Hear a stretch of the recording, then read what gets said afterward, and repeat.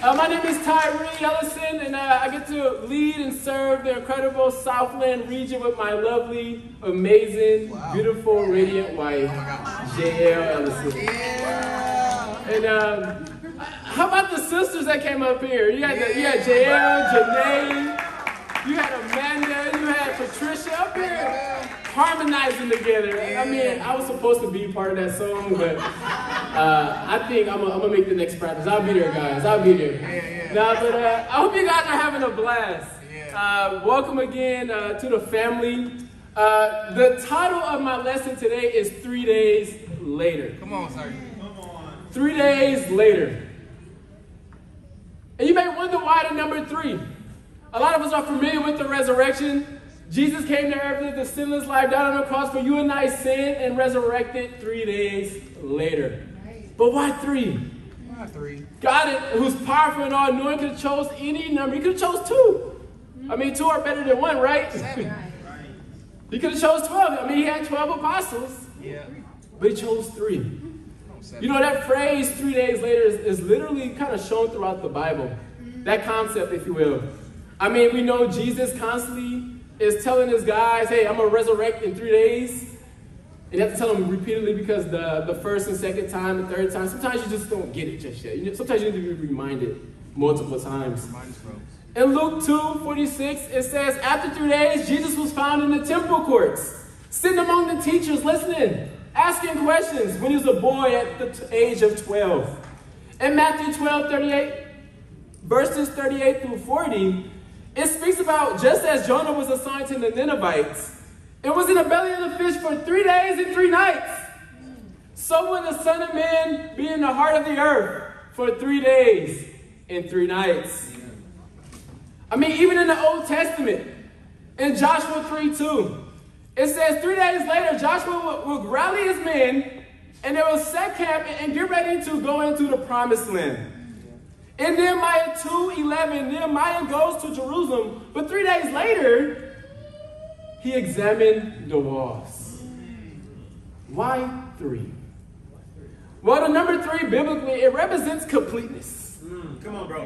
You think about the Trinity, you have the Father, the Son, and the Holy Spirit, it's the Godhead. It's the complete form of who God is. Yeah, He's one.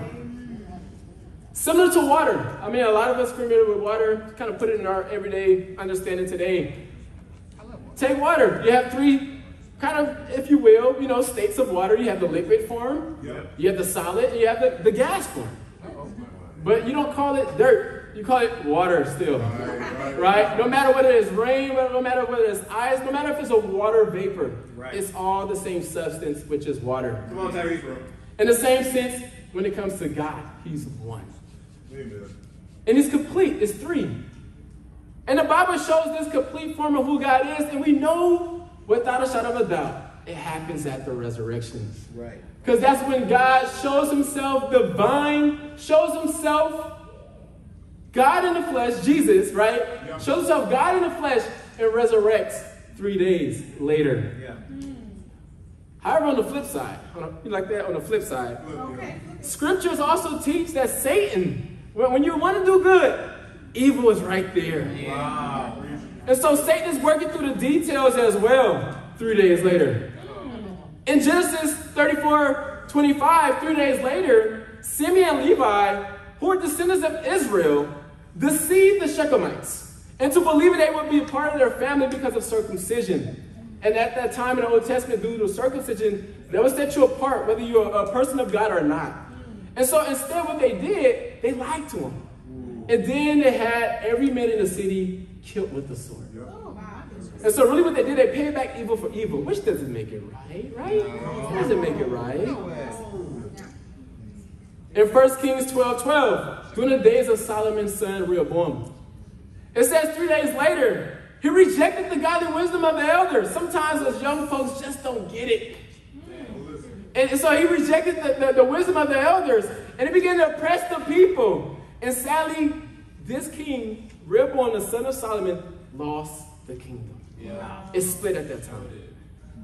And not just that, God's people, rather than worshiping God, they end up worshiping false gods of the world. In Joshua 9:16, it says 3 days later, Joshua relied on himself rather than relying on God as he normally does. This split second, he just, you know what? I think I got this. Oops.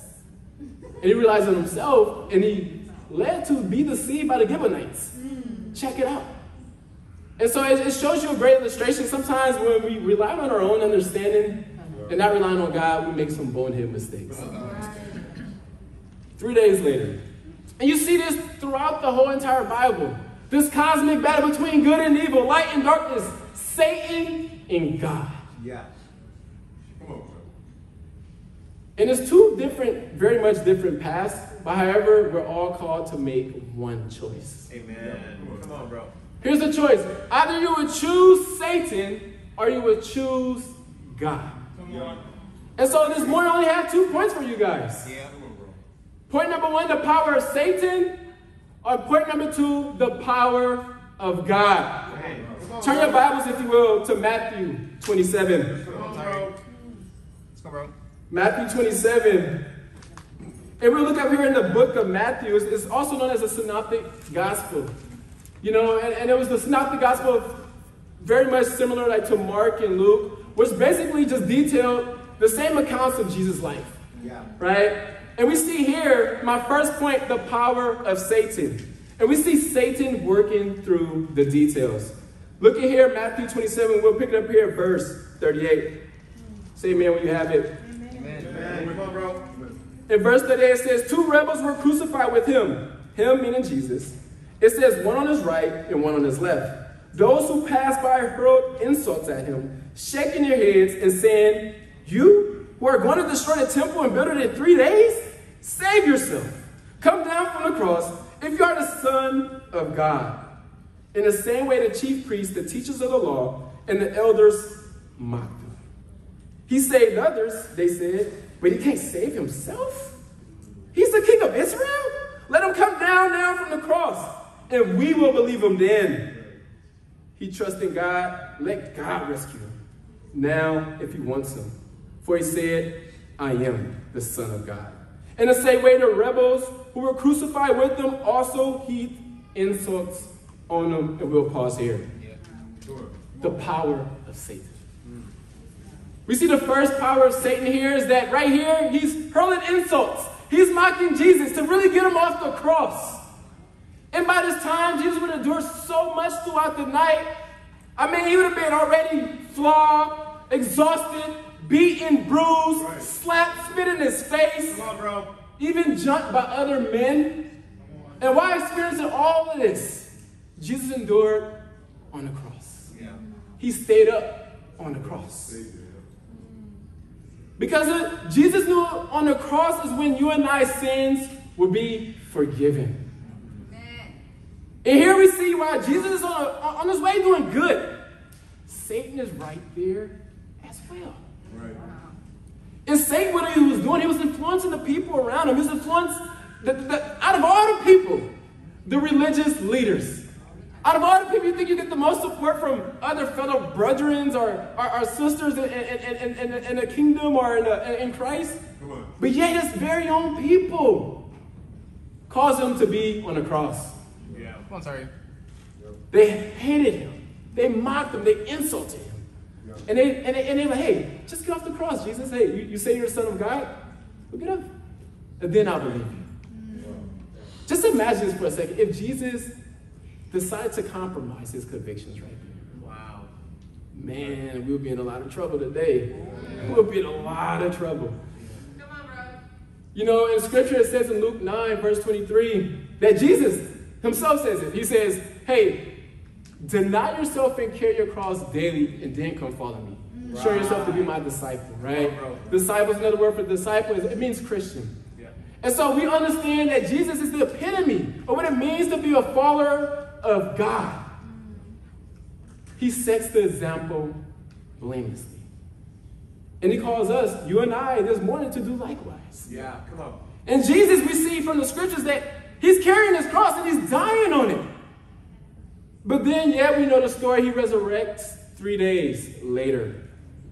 But yet at the same time, we still see Satan working between the details, trying to get Jesus to compromise and get off the cross. Yeah. You know, oftentimes we think Satan is just going to work the very obvious way. Like, he's just going to take somebody out like this. That's way too easy. Yeah. Satan could. I mean, it's the power of Satan we're talking about right here, right? You totally can. But oftentimes we forget that Satan, he's been doing this for years. Yeah. That's too easy. Yeah. That's too obvious. Right. He's the king of deceit. He knows what he's doing. He's good at it. Yeah. Just like we're in this room looking good on our Sunday best, and sitting here, Satan is in this room having Sunday service as well. You follow me? Right. Come on, bro. And the way Satan works sometimes that we can forget is that he works very subtle. Right.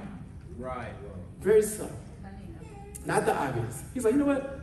If I could get this person just to compromise a little bit over here, and if I can get them to compromise just a little bit over there, but what happens when you start to build that habit of compromising little by little, over a period of time, little by little, little by little, little by little, and next you know, you find yourself far away from God. Wow. So true. So far away. It's scary. Yeah. It can happen like this. Yeah.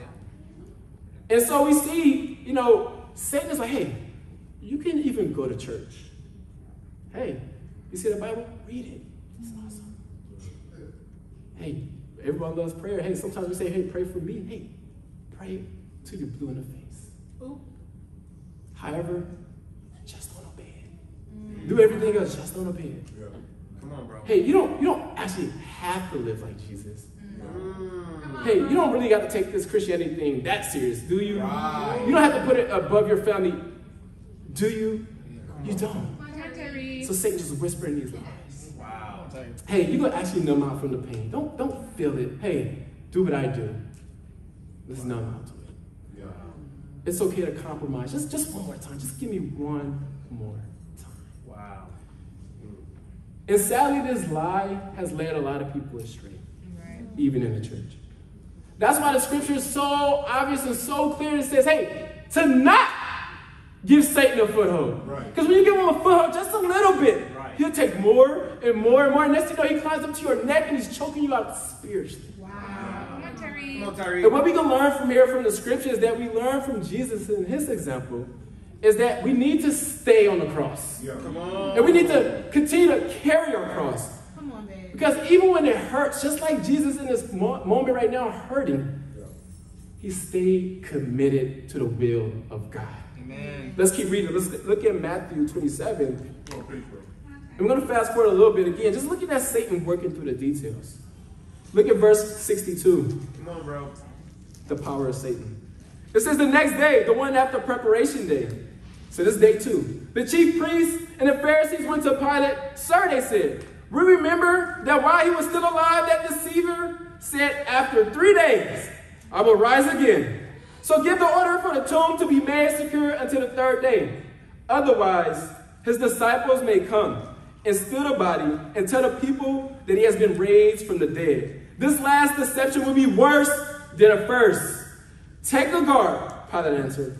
Go make the tomb as secure as you know how. So they went and made the tomb secure by putting a seal on the stone and posting the guard.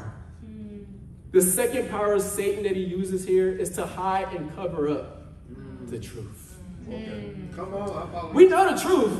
Like, we know that Jesus is actually going to resurrect from the dead.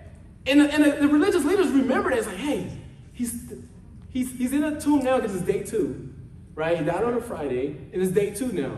This is the Sabbath day, after the day of preparation. And he's like, hey, I remember he said that he's going to resurrect on the 3rd day. Hey. And so what they do, they encourage Pilate, who was the governor of Rome at this time. And at this time, Rome is like the mega power. They're like the superpower of the world. Yeah. What's that? They're like the Warriors when they were undefeated. Oh, come on. They're like the 90s Bulls. Yeah. Let's go. They're like the Lakers when they had Kobe Bryant. Amen. They're nothing to be messed with, is what I'm saying. Come on. But yet, what does Satan do to influence him? He covers up the truth. Amen. We know that Jesus is going to resurrect on the 3rd day. But what do they do? Hey, he gets Pilate, and Pilate, what he does, he sends his guys to put a seal on. Now, the Roman seal at this time was pretty much a little stamp. It's like, hey, don't mess with this. If you mess with it, I'll kill you. Because Rome was, they were the mega powers at the time. But then not just that, they put a guard there.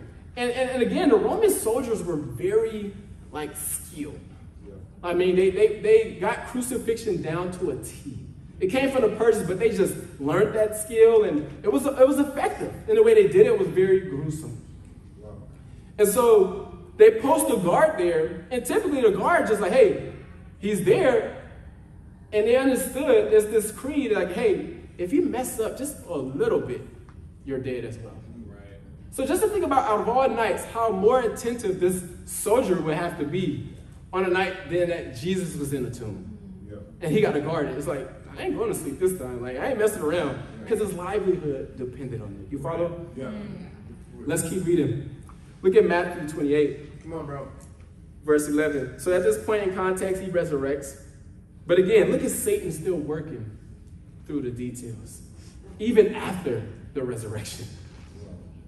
In verse 11, it says, while the women were on their way, some of the guards went into the city and reported to the chief priests everything that had happened. When the chief priests had met with the elders and devised a plan, they gave the soldiers a large sum of money,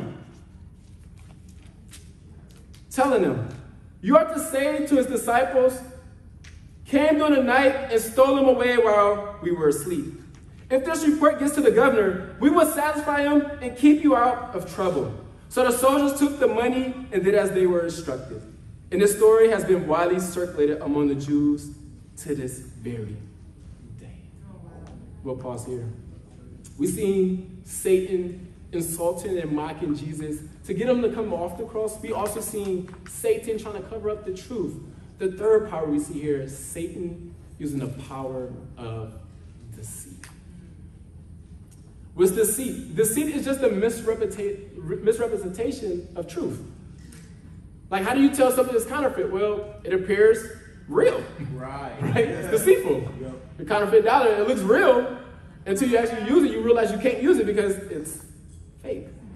Right? And so here's the third day. Jesus already resurrected, and you still see Satan trying to mislead the people. And the scripture teaches that even the chief priests had a hand in this. Still, again, the religious people were so far away from God that these guys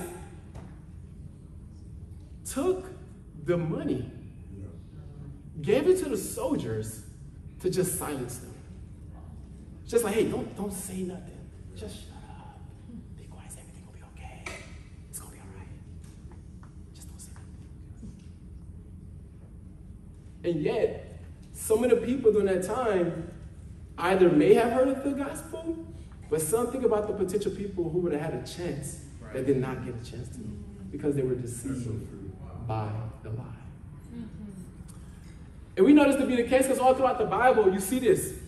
When good is there, guess what? Evil is right there, crouching at your door. You see this even in the Garden of Eden. Yeah. You see this all the way since the beginning of Cain and Abel's story. That when you want to do good, evil is right there crouching at your door. And why? Why is this the case? Why? Well, in Revelation 12, it says that Satan, the devil, was hurled down from heaven. And he tries to lead the whole world astray. He is ticked off that we're worshiping God here this morning. Come on, dog. He wants to send you to hell. And it says in 2 Corinthians 11, verse 14, it says that Satan masquerades as an angel of light. So the picture that you think of Satan on a Halloween and with the horns is a lie. Right. And the Bible says he masquerades as an angel of light. Why? It's deceitful. Yeah. It makes it appear as if it's real, but it's an illusion.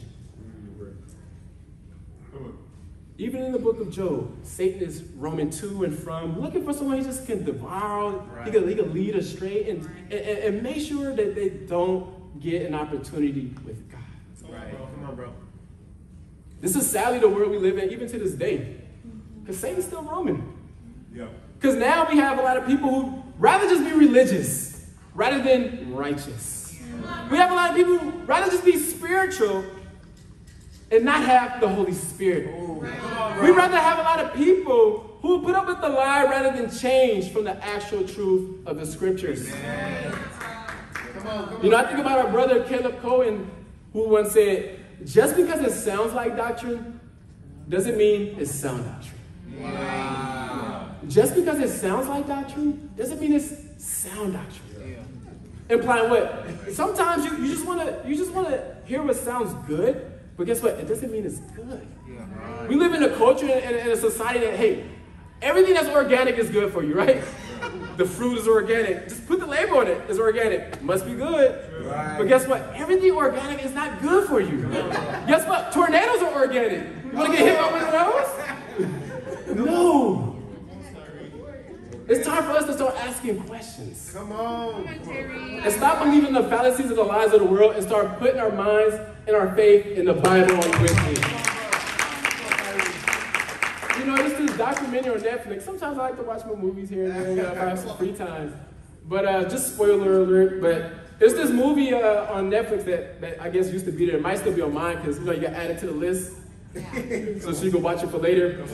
And so it's this movie called Operation Varsity Blues, the college admissions scandal.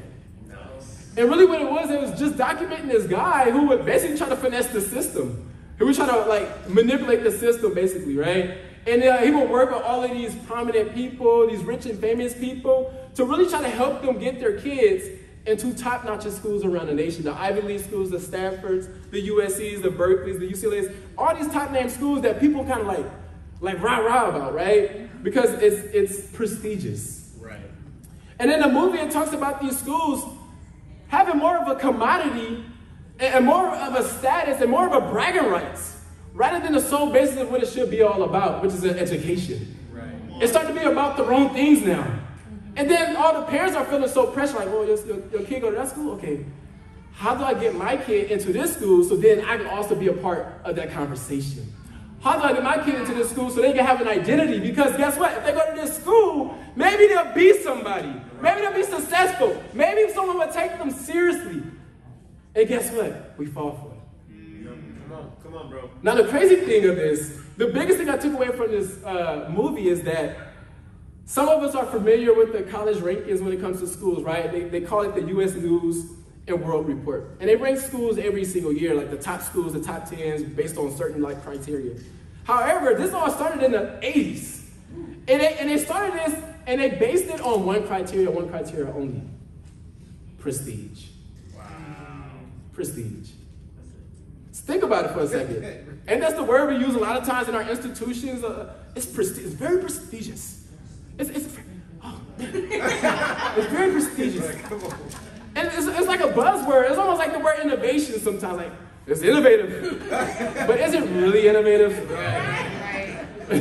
Is it really that new? You know what I mean? Like, or is it just something that's happened underneath the sun? Right. You know, and this word prestige, it's just everywhere. It's become a buzzword. But here's the thing, spoiler alert. The word prestige is just a French word for deceit. Oh. Sorry. It's just a French word for deceit. It means what? It's an illusion. Wow. It's an imaginary thing. It's a perception. Come on, Tyré. And guess what? Satan sold us that lie. Wow. And I like to believe we all are good-hearted people, but I think for some of us, even in this room, we believe in that lie. And it feels good to us. Like, man, like, I'll chase after it. I'm going to make something out of myself. It's prestigious, but guess what? It's deceit. Yeah. Wow. To be honest, even on our college campuses right now, roughly 1 out of 4 women are either sexually harassed or raped or abused in some way or form. And that's only the ones that report it. Right. Only the ones that report it. And as men, we love to be tough and love to be macho because we got to protect the image or whatever it may be. A lot of men maybe don't report it, but guess what? It's no different for the men. Come on, bro. You know, there's a German philosopher named Friedrich Nietzsche. I was practicing this all week, so I think I got it down. And he once said, sometimes people don't want to hear the truth because they want their illusions destroyed. He says sometimes people don't want to hear the truth because they don't want their illusions destroyed. Which one are you this morning? Are you someone who wants to believe in the truth wholeheartedly and accept it? That can actually change your life? Or you're going to be the one that believes in the lies because you're trying to protect your image and not destroy the illusion that you have for your very self? Come on, Tyré. Come on, bro. You know, the Bible tells us to take captive our thoughts and make them obedient to Christ, that we're going to have the power in Christ to demolish every type of argument that sets itself up against the knowledge of God. That's good. Come on. And so I want to challenge us as a family, as friends, as maybe your first time coming out. I want to challenge you to study the Bible. Come on, bro. Get with the person that invited you out and study the Bible. Learn what it truly means to be a real disciple. Only then can you have the actual power to be removed from the power of Satan. Amen. Come on, bro. And for some of us who's been around a while, Come on. I want to call us to repent, change our way of thinking, make our thoughts, take them captive, and make them obedient to the Bible. Amen? Come on, bro. Point number 2, the power of God. Let's go back to Matthew 27, and we'll pick it up here in verse 45. And so we know Satan. We set that up like Satan is working through the scenes and he's working in the details. However, God is still in control. God is triumphant. Yeah. He's still in control of the whole situation. And we pick it up here in Matthew 27, beginning at verse 45. It says, from noon until 3 in the afternoon, darkness came over all the land. About 3 in the afternoon, Jesus cried out in a loud voice, Eli, Eli, lama sabachthani, which means, my God, why have you forsaken me? When some of those standing near heard this, they said, he's calling Elijah. Immediately, one of them ran and got a sponge. He filled it with wine vinegar, put it on a staff, and offered it to Jesus to drink. The rest said, now leave him alone. Let's see if Elijah comes to save him. And when Jesus had cried out and again in a loud voice, he gave up his spirit. At that moment, the curtain of the temple was torn in two from top to bottom. The earth shook, the rocks split, and the tombs broke open. The bodies of many holy people who had died were raised to life. They came out of the tombs after Jesus' resurrection and went into the holy city and appeared to many people. When the centurion and those with him who were guarding Jesus saw the earthquake and all that had happened, they were terrified and exclaimed, surely he was the Son of God. The power of God. The power of God here and the power of Jesus we see here is shown through his faithfulness. Through his faithfulness. Because here in the scriptures we see Jesus on the cross. He's in agony, he's in pain. And he's suffering. Stuff that we can't even imagine, we can't even compare to that, what Jesus went through. Right. And he reciting scripture, he says, my God, why have you forsaken me? And if you look at your footnote for some Bibles, it's scripture he's reciting. And it's the scripture that he's reciting from the 22nd Psalm. And it was a psalm that was written by King David during his day and age. Yeah, right. And he was the king of his day and age, and guess what? The enemies want to take him out. Mm-hmm. And so David was crying out to God, why have you forsaken me? Feeling like, God, where are you? Right. The enemies want to take me out. There's so much happening in my life. Yeah. But yet, in that psalm, when you keep reading it, Psalm 22, you'll see that God actually delivers. Amen. When you put your trust in God. And we see Jesus' heart could have been on the pain. Jesus' heart could have been on other things. He could have been focused on himself, yet he was focused on you. Wow. And we see that Jesus had the same heart like David. David is known after men after God's own heart. How much more for the Son of God? That just like this psalm, my God, why have you forsaken me? But Jesus, at the end of the story, he knows that God delivers him because of his faithfulness to God. You know, that only God can save us from our pain. Wow. Only God can deliver us from that pain.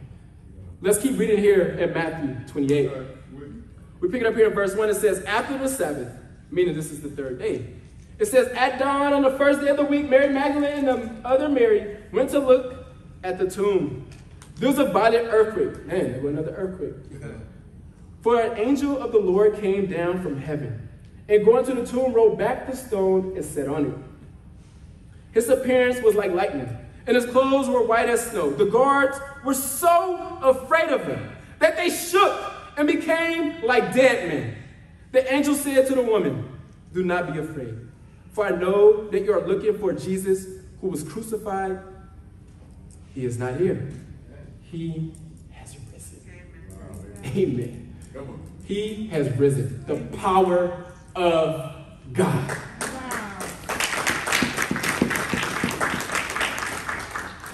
We see the power of God working here.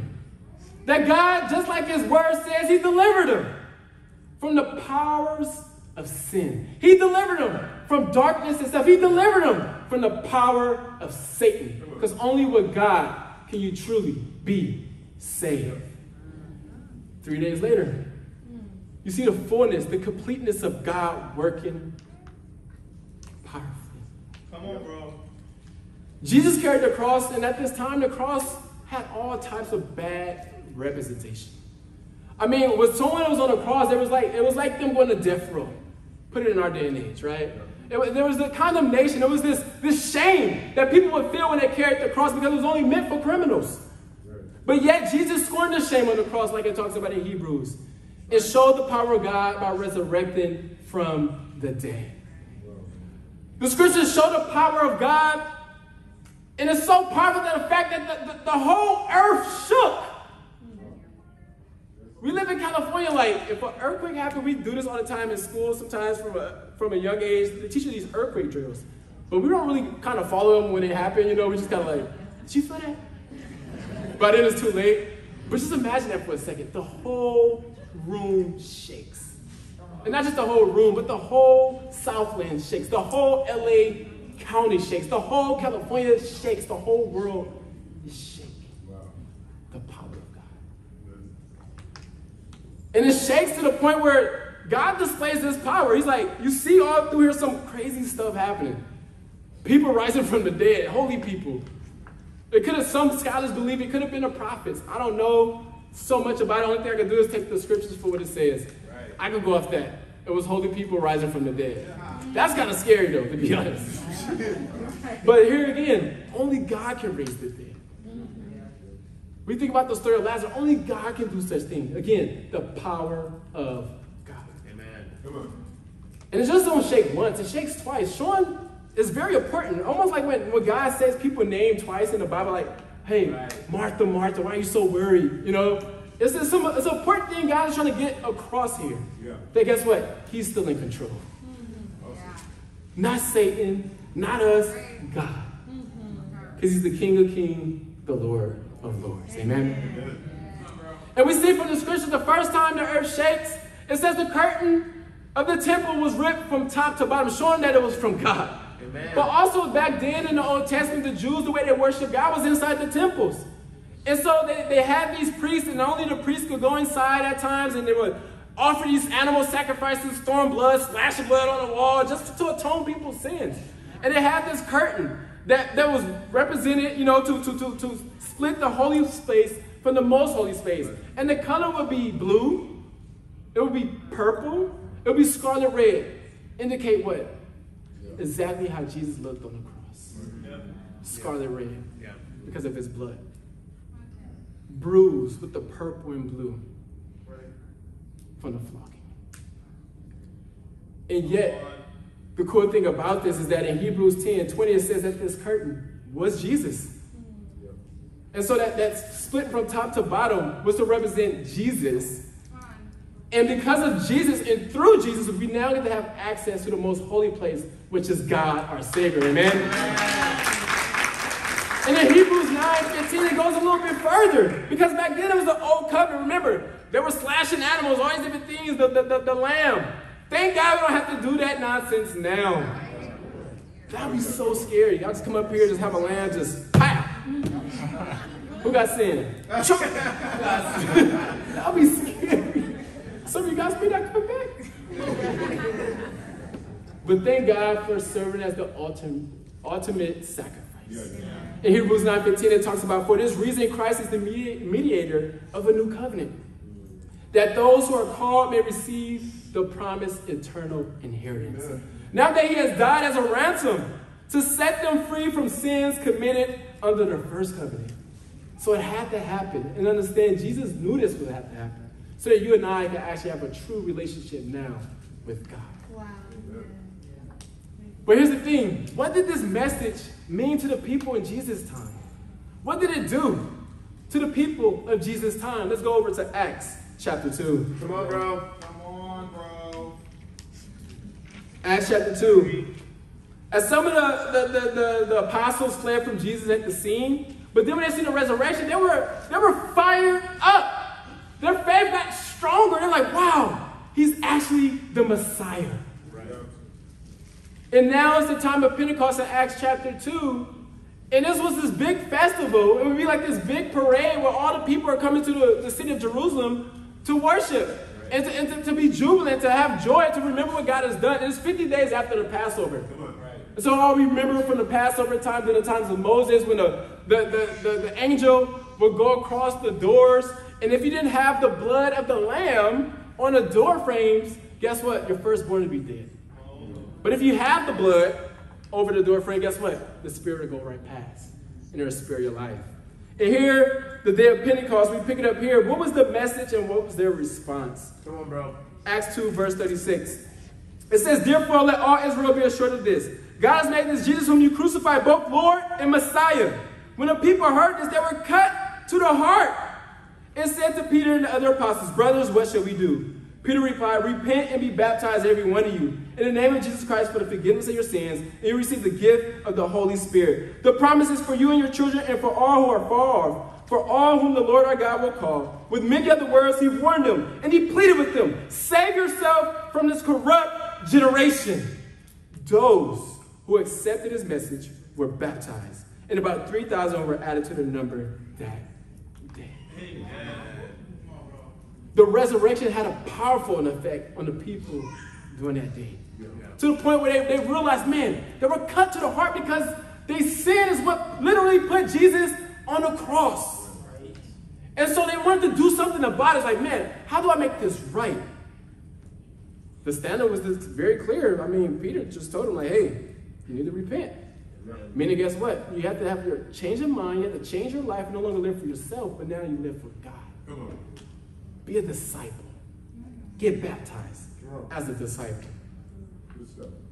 And this is what we see here. 3,000 accepted that message and got saved. Just imagine that 3,000 come up here today and get saved. That would be the power of God on with you.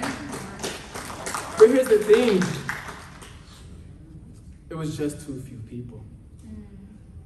Scholars believe at this time it was millions of people.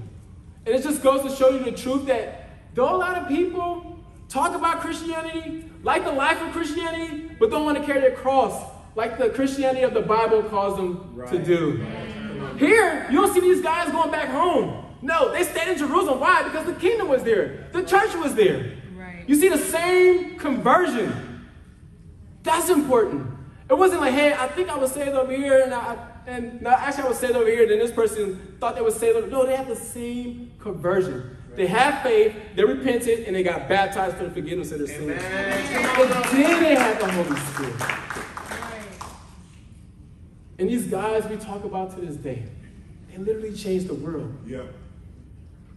Literally changed the world. They named cities after these guys. Some of our institutions have influence from people from the Bible. Why? Because they understood the message. It created a catharsis in their heart to want to change and do something about it. Right.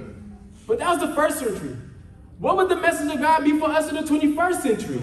Let's go over to 2 Corinthians. Come on, bro. Tyré. Let's go, Tyré. Good. 2 Corinthians chapter 5. We pick it up here.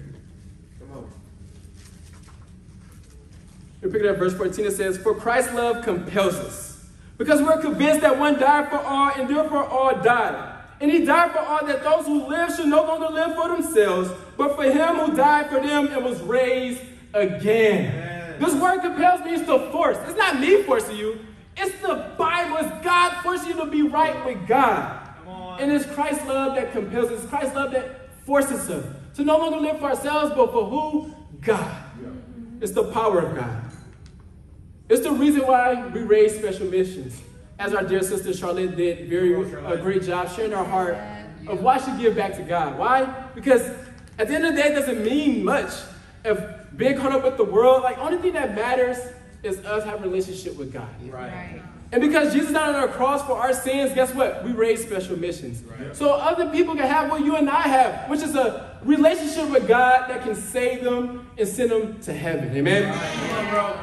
This is why we share our faith. This is why we deny ourselves and say no. It's hard to say no. I don't want to say no. I want to do what I want to do. We all do. You hear me? I want to do what I want to do.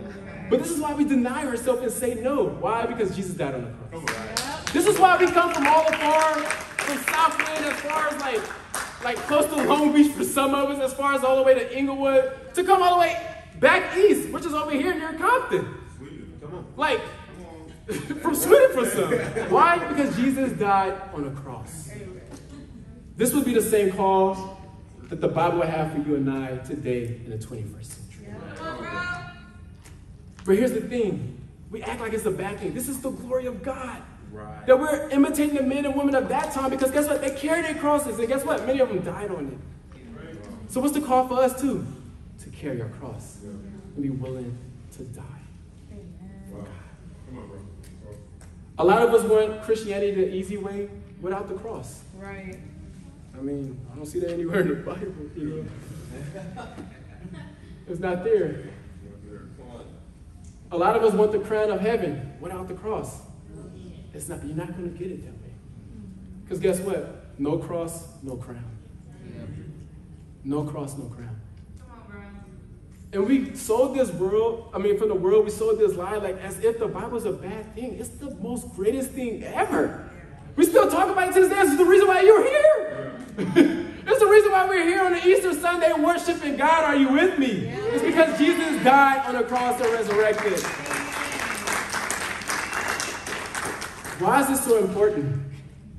You know, just there's these stats of this research think tank. And they're doing these stats of basically just want to see the state of the world. And they want to see like which countries are actually at peace with one another. And so they do this study, and they cover 162 countries, right? And from the study, they found out only 11 were not involved in any form of conflict. That's weird. So I'm not that really good at math, but I'm gonna try here, right? So 162 countries, minus 11, that's what? 151. I had to look a little bit. So that means what? 151 out of 162. That's over 90% of countries in this world is at some form of conflict with one another. And that's crazy. And that's not even talking about the conflict within those countries. That's just one another. That's not even the internal strife that they have even within the countries, let alone within the individual themselves. The world is so subjected to the frustration of sin. But God calls us, as the children of God, as men and women of God, now we get to be those great liberators, just like the time of Jesus' time, to liberate people from the fallacies and the lies of the world, to bring them to the truth that can save them. Just like the first century church, during their time, they could bring people from the fallacies and lies of the world to the truth that can save them. Just like in the 21st century, just to call for our hour to do the same thing, to evangelize the world in our generation. Are you with me? This is why we raise and do what we do. Everything we do is to save souls.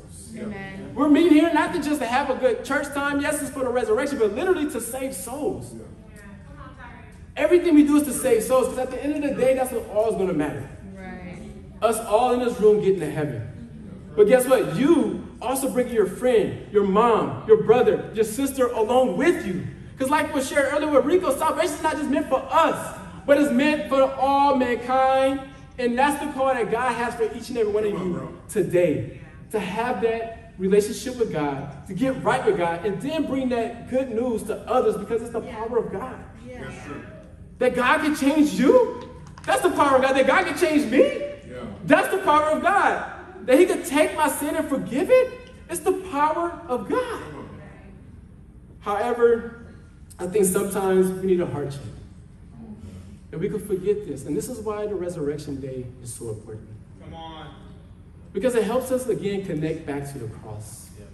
It helps us, again, connect to our ultimate purpose in life. It's not just to be a student. It's not just to be a son. It's not just to be a great person at your job. Those things are important, yes. It's not just to be a mom.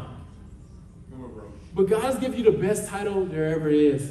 And that's truly to be a disciple of Christ. Because guess what? That promise is not just for this life, but it's also for the life to come. You follow me? It's for the life to come.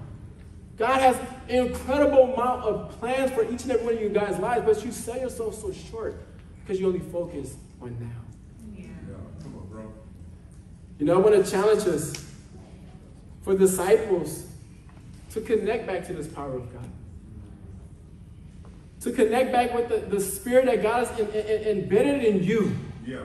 To not longer make it your agenda, but you get on the agenda of God to save souls in this lost and dying world. And so missions is not an option. We got to blow it out.